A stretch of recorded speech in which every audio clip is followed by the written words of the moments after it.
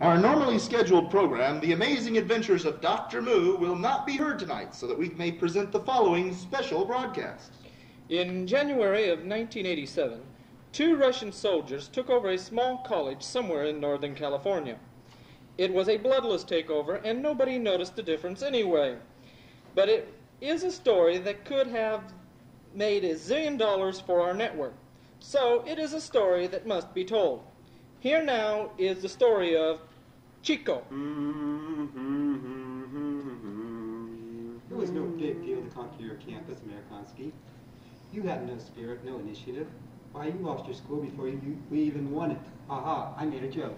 Yeah, that sounds wild, dude, but right now I just want to know how to get to Acker Gym. 2 blocks straight ahead, then turn left, comrade. You cannot miss it. And by the way, is Mikhail Gorbachev's gym now. Yeah, thanks, dude. See ya. I think maybe we have revolution and nobody came, comrade. Is no good taking over campus if no one cares. These AmariKanskis take fun out of everything. I have idea, comrade. Let's go to town and see what we can blessedly conquer next. Sounds good ski to me, comrade. Down the street. Here's a newspaper office. We will infiltrate newspaper and make them print lies and wild, unfounded rumors to disorient and panic populace. Look at editorial page, comrade. They have beat us to it. There must be something we can do. I don't know. We will threaten to poison the water unless town is turned over to us. I have some more bad news for you, comrade. AmariKanskis beat us to everything. Is this not fair? As the morale on both sides grew steadily worse, the bloodthirsty invading horde, both of them, finally found something new to conquer on the evening of the 10th day of the occupation. This cannot miss, comrade. We will enter this decadent capitalist nightclub, start a riot, and get our opposition arrested. But no one is opposing us. Just do it, comrade. Okay. Go up to the ticket taker and show him your gun. Very well, Ski.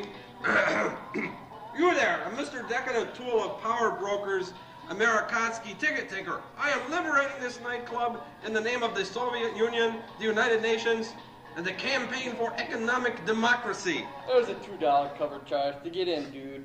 I have a gun right here, see? Sorry, dude, we don't take merchandise. Either you give me $2 or you don't get in. 1 moment, please. Take your time, man. Well? I am supposed to pay cover charge. What? He wants money. I see. One side, comrade. I will take care of this. You there, Mr. Capitalist Swine, AmariKansky ticket taker? What's up, dude? Do you take rubles? We'll take money from anywhere, dude. Good. 2, please. The stage is now set for the most dramatic events of the bloodless Soviet takeover. Listen, Mr. Capitalist puppet narrator, if you do not shut up ski for a while and stop giving away the plot, I will put you on a one-way train to Siberia. Never mind him, comrade. Now that we are inside decadent capitalist nightclub, we can claim it in the name of the Soviet Union. Hey, Cindy, look at those 2 guys. Wow, those 2 are bad. What a great fashion statement. Yeah, especially those rad little red stars. Your attention, please. We are claiming this decadent nightclub in the name of the glorious Soviet... Hey, you! Want to dance? What? I really get off on guys in uniform. Yeah, me too. Who's your friend? I don't want to say this. I am Private Hosky Slavsky, and this is Corporal Trotsky. We are very pleased to make your acquaintance.